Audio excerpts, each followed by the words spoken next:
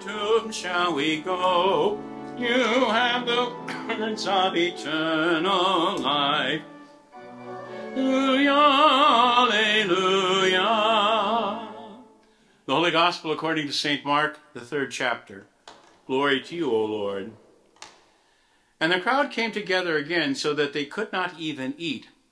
And when Jesus' family heard it, they went out to seize him, for people were saying, he is beside himself. And the scribes who came down from Jerusalem said, he is possessed by Beelzebul, and by the prince of demons he casts out demons.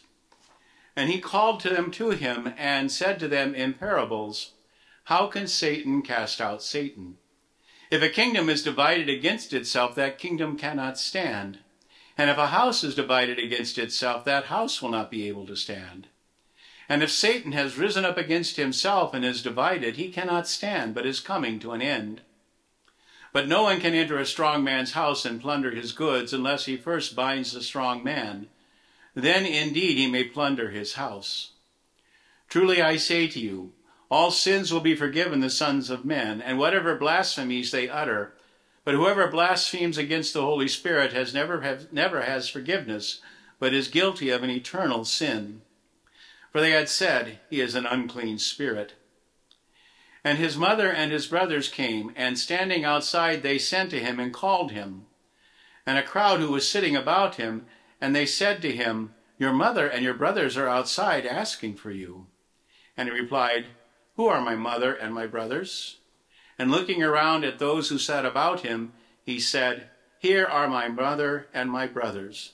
Whoever does the will of God is my brother and sister and mother. The Gospel of the Lord. Praise to you, O Christ. You be seated.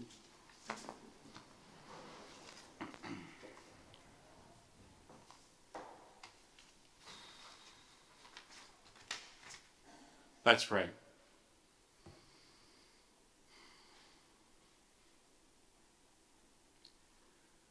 Lord, we are so grateful that you are always with us and that there is no place or time in our lives where you are absent.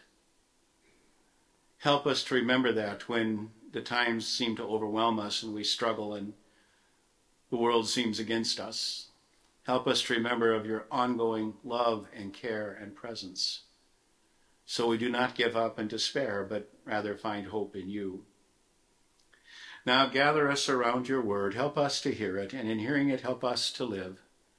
We ask and pray all these things in your name. Amen.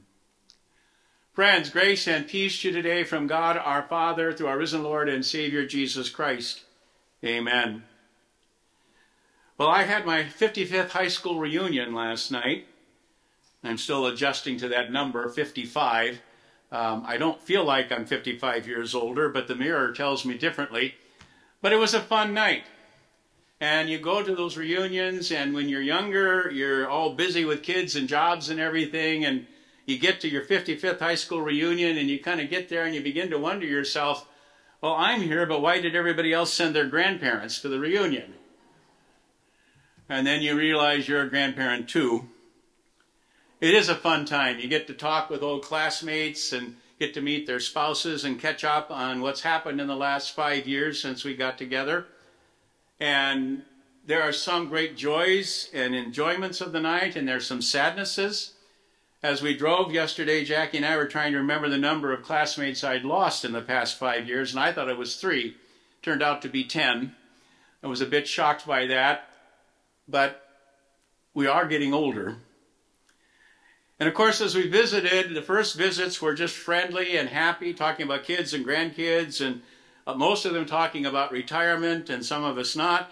And that was a lot of fun. But after a while, and I suppose chiefly because I'm a pastor, a lot of people started telling me things that were more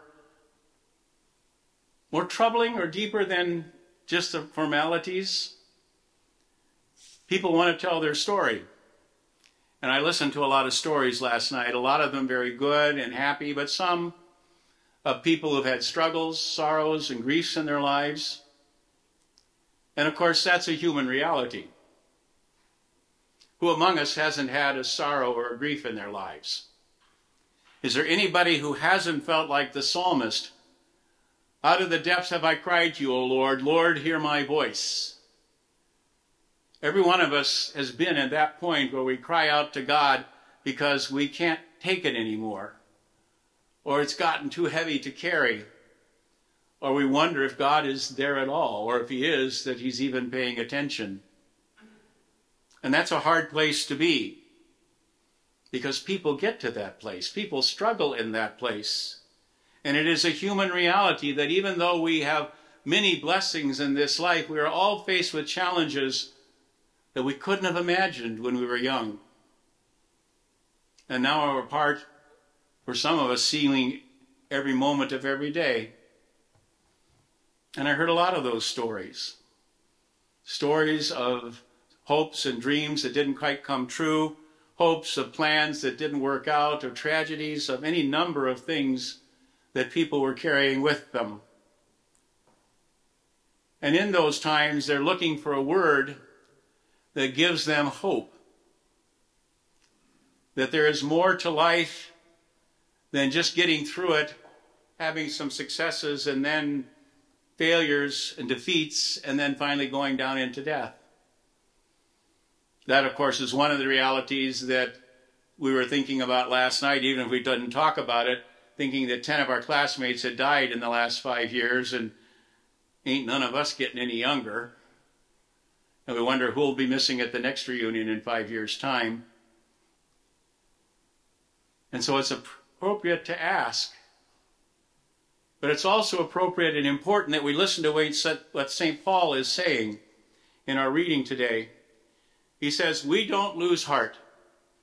Even though our outer nature is wasting away, our inner self is being renewed day by day. For this slight momentary affliction is preparing us for an eternal weight of glory beyond all comparison. And you might say to yourself in the midst of crisis and triumph, I don't know if I can get there. I don't know if I can bear it. But that's where we in Christ have hope. Because hope clings to the one who was crucified and was raised from the dead. Hope clings to Jesus, who bore in himself the sin and the death of the whole world, and in his dying and rising has set us free from the eternal power of sin and death. Hope is born of the one who was willing to suffer for us on the cross, so that when you and I cry out to God, "O Lord, hear my voice, out of the depths I have cried to you," we begin to trust that there is someone actually listening. That the 23rd Psalm is true, that even though I go through the valley of the shadow of death, I fear no evil, for thou art with me. There is no place, there is no time, there is no darkness in this life where God is absent. We may feel the absence. We may think he is not there. Our faith may be hanging on by its fingernails like mine is some days. But it's not essential as to how much faith I can cling to. It's essential that the one who gives me faith is there. And is there in all he has promised to be. He's there in the word that we have heard today, in the promises of Scripture. He's there in the holy sacraments that the Lord gives us in our baptism,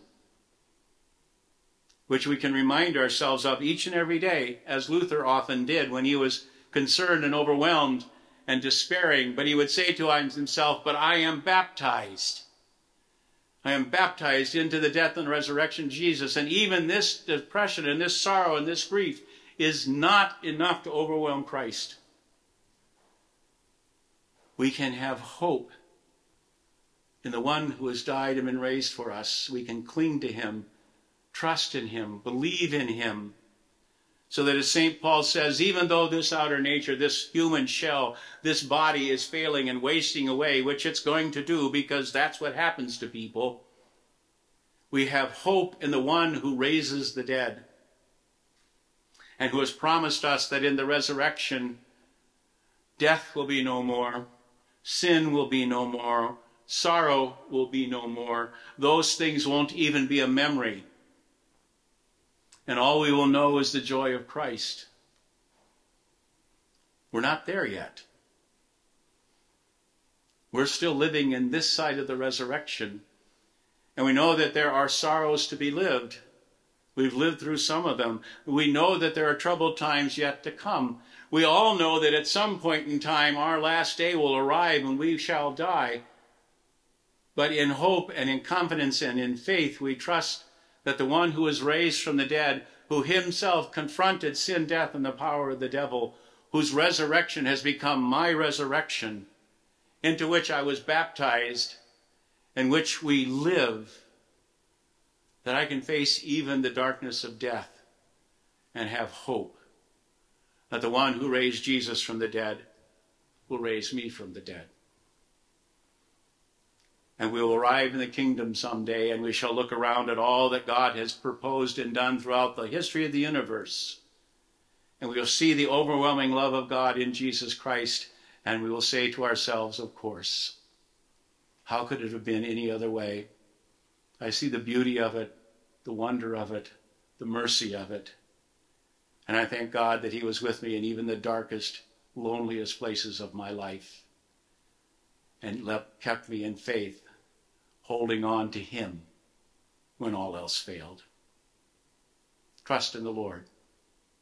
In the bright sunny days and in the dark valleys, have hope in his promises, for he does not fail.